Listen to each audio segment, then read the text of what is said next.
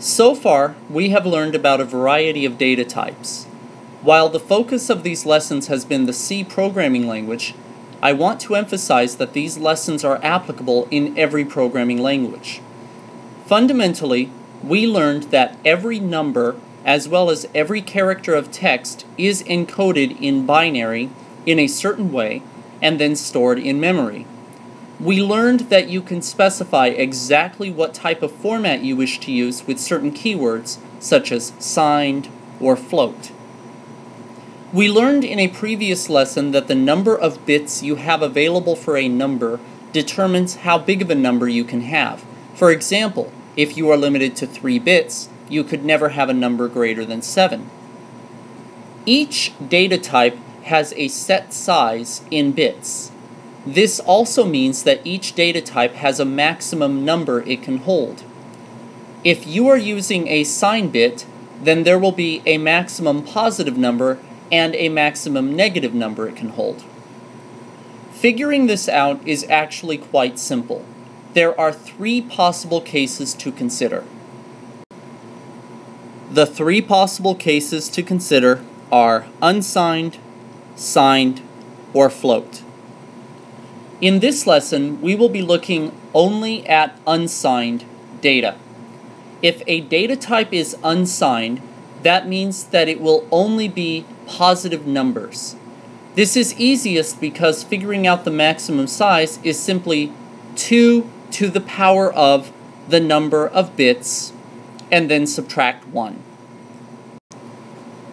Alright, so let me explain why this is. It might seem complicated at first, but it's actually extremely simple. So if you have 3 bits, the maximum value you can store is 7. Why is that? Well, because with 3 bits there are 8 total possibilities you can store, but one of those possibilities is 0, because we start counting with 0, and then we work our way up to 111, which is 7. So when you are counting in base 2, which is binary, first you have your ones place, which is 2 to the power of 0. Then you have your twos place, which is 2 to the power of 1. Your fours place, which is 2 to the power of 2, and so on. Now this is the same thing as in base 10, except in base 10 you have your ones place, which is 10 to the power of 0. You have your tens place, which is 10 to the power of 1. And then hundredths, which is 10 to the power of 2, and then thousandths, and so on. It's just that we're working with base 2, and so instead of it being 10 to the power of whatever column that we're in, it is 2 to the power of whatever column that we're in. So here's what I want you to see.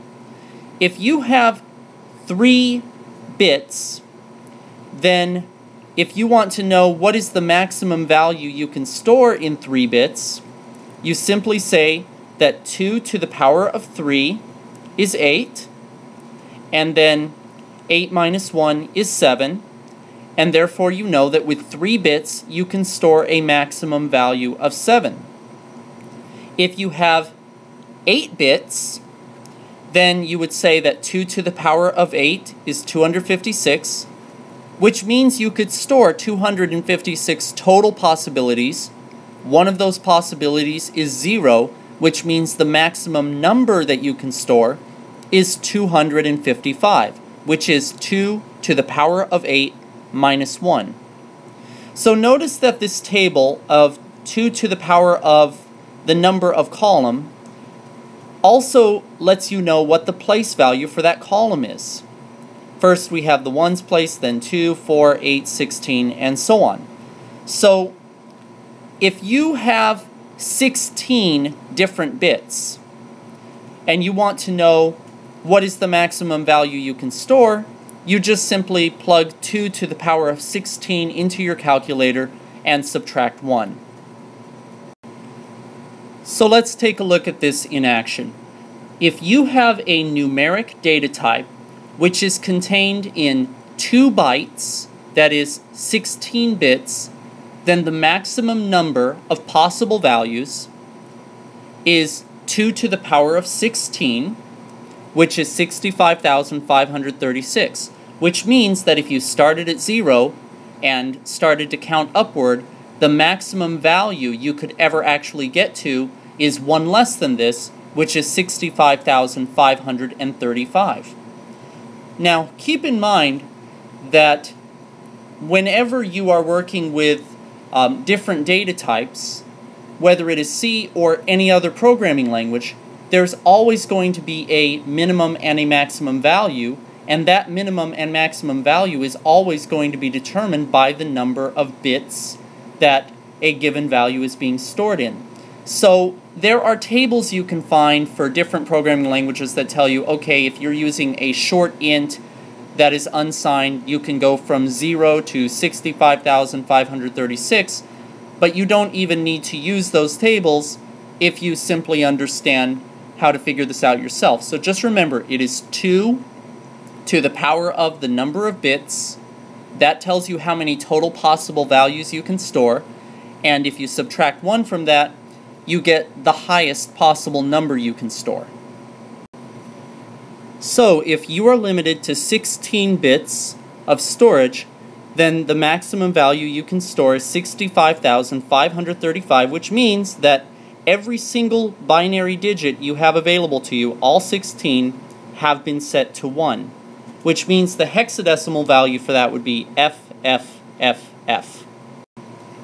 This is another way of saying that with the value 65,535, we have used up all of the available 16 bits available for storage, and we simply cannot hold a larger number. You may wonder why you need to know this, and the answer is very simple. Anytime you ever have a mathematical calculation in your program that exceeds the maximum value of a given data type, your program will fail. In later lessons, I will go into the specifics of what these limits actually are. Remember that the maximum values, as well as the size in bytes of each data type, may differ between compilers.